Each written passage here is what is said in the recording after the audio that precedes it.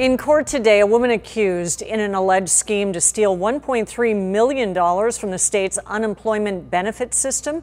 Well, new at 4 o'clock, ABC 10 News reporter Jennifer Kastner says the DA's office believes that she and two others took the personal information from more than 60 inmates to defraud the government. Appearing in court by video from the Las Colinas Women's Jail Tuesday, Marichelle Marquez. The judge ordered the face not be shown of the 34-year-old who's charged in connection to a massive unemployment benefits fraud scheme, according to the DA's office.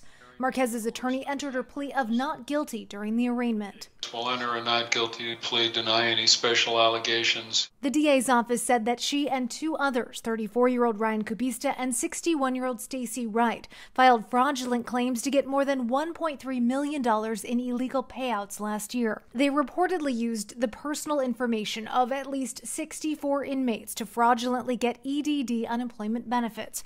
California prison inmates are not eligible to get those benefits. According to the DA, they applied for and received EDD Bank of America debit cards in the inmates' names, then had the cards and EDD benefits mailed to their homes in Escondido or P.O. boxes in North County so the cash could easily be withdrawn. The charges for the trio include grand theft and forgery, among other counts. If convicted, they could face up to 12 years in prison. In January, the DA charged 9 prisoners who allegedly scammed the EDD out of more than $160,000. They were reportedly serving the remainder of their sentences in a halfway house, where restaurant meals and luxury items from Amazon were being delivered, which tipped off investigators. Jennifer Kastner, ABC 10 News. Marquez's next hearing is scheduled for May 10th. Kubista will likely be arraigned on Friday. Wright is out on bail.